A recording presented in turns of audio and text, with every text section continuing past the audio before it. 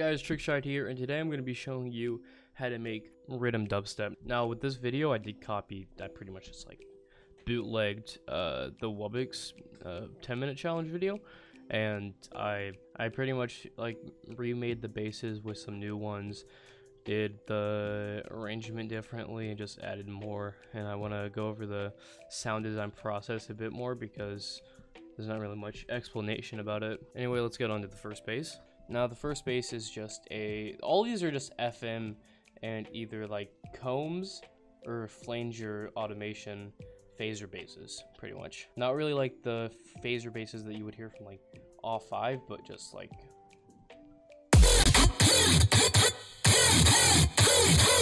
So on this first one we have basic LFO, we have FM from B, we have this remap thing, which is pretty much just remapping the sign. We have wavetable position level, basic stuff, and then we have a combs plus with cutoff automations, resonance, with the little MIDI filter key track button enabled. And for effects we have hyperdimension, distortion, EQ, phaser, and compressor. Compressor is just multi-band, threshold, etc., all very basic EQing. And just a bit of a, just giving it a growly valley texture.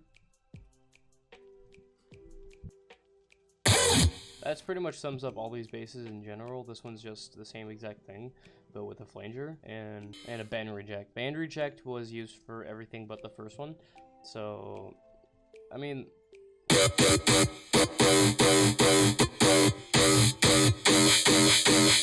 The band reject really does give it that feeling.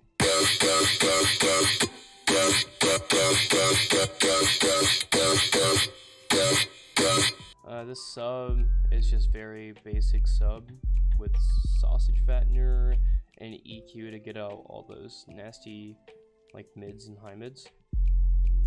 Make it a very clean sub and a sound goodizer to kind of fatten it. Next is another FM bass with the same remap, but it's kind of better because I did it better. Same flanger, but this time it's automating the cutoff, phaser, EQ, filter, chorus, compressor, filter is still the same, band reject around the same. I always do this thing with the EQ,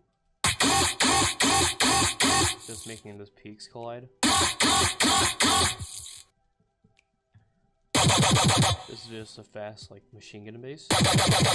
Pretty much both default wavetables, FM from B, high notch, and then in the effects I have a flanger minus with a bunch of automations on the filter, phaser as always, and the compressor.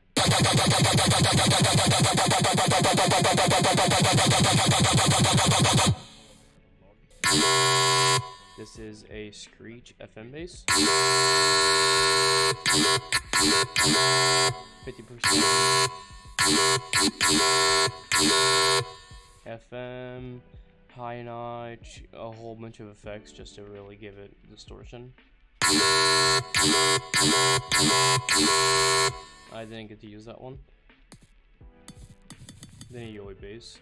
And that's pretty much the gist of it. The mastering is pretty much just a -12 dip, or minus like 20-ish dip, and then I just maximized it and EQ'd it a bit. And that's pretty much it for mixing and mastering wise. The rest of it's just normal EQing, distortion, OTT.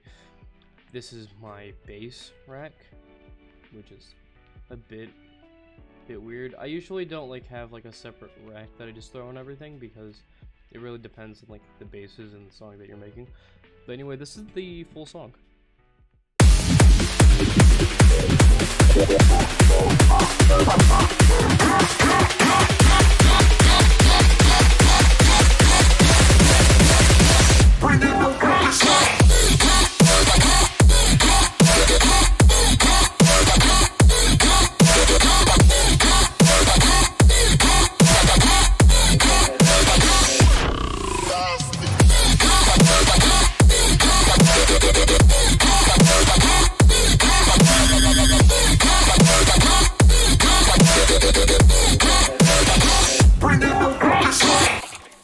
on vacation, but tomorrow I have a big announcement coming up, and it's a big contest that a lot of people have been waiting for, and I can't wait to present it to everyone and then actually judge everything off of that. But anyway, thanks for watching, and I hope everyone has an amazing day. Thank you. Getting good at searching. It's very abstract. It's trying to describe things in a way that's easy to change. Yeah, I can do anything. We can make arrows explode when they hit the ground instead.